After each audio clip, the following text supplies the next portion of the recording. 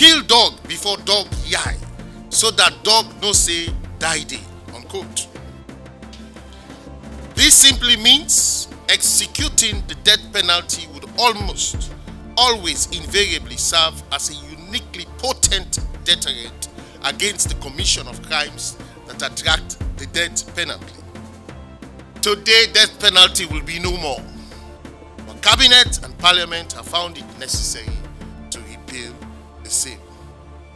It was a privilege for the UK to support your government's ambitious and courageous move to abolish the death penalty.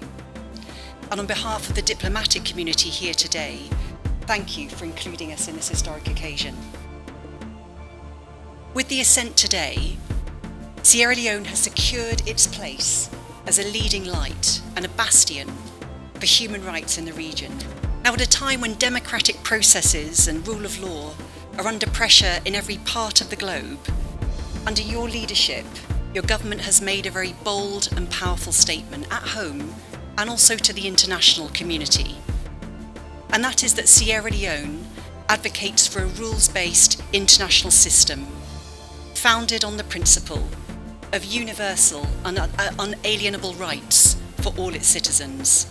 Today we are making history as a people with the help of so many.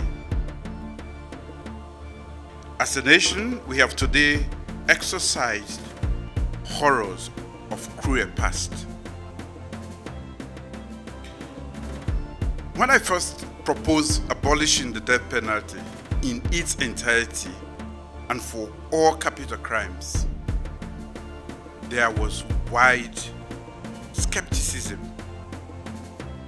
cynicism, and outright hostility. The abolition of the death penalty will mark an important and symbolic departure from the past to the future. 20 years on, we have completed the promise we made as a nation.